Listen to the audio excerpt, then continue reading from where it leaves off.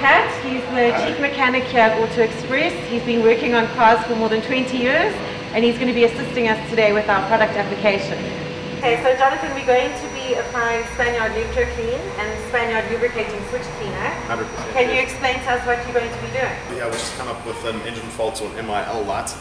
And what's happened there is the lambda sensor is clogged up and is throwing a fault, not picking up the right oxygen readings. The OBD code comes up.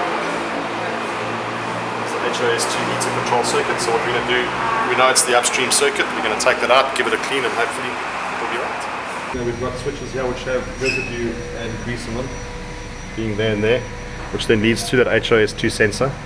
We're going to clean the insides out with a bit of Lectro Clean and thereafter apply our lubricating switch cleaner to make sure those connections are making proper contact and everything's good there. And at the same time, right at the back down there, we've got our oxygen sensor there, which we're going to remove, pull out, and then clean with Lectro Clean. And what's nice to note with the Lectro Clean as well, it's got quite a powerful blasting action to get in there and get all the gunge and rubbish out.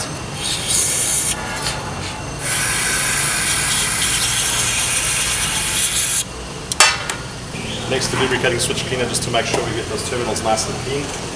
Good contact area between the female and male terminals when we do put it all back.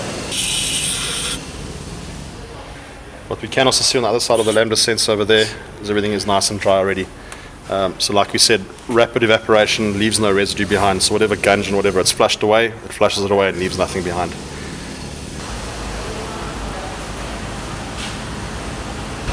So then basically no travel code stored in the system. Right, and after our cleaning of the sensor as well, let's see if the engine light's now gone. No more engine lights, all good.